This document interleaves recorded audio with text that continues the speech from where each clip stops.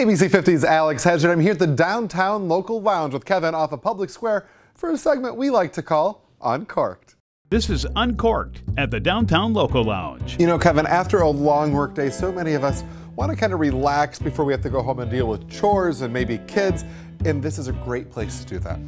Yeah, so come in, sit down, relax. We have a couple fortified wines with brandy, port-style wine, cream sherry, and what you're drinking is Hedonia. It's an ice-style wine. The port-style and the cream sherry that we carry are from Brotherhood Winery. Brotherhood Winery is America's oldest winery, created in 1839. I would describe the flavors here, but describe some of the flavors. I don't know what I'm talking about, so you tell me a little bit about what I'm tasting here. It's all good.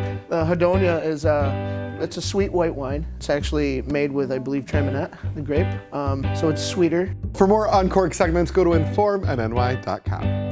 Sponsored by the Downtown Local Lounge in the Franklin Building in Watertown.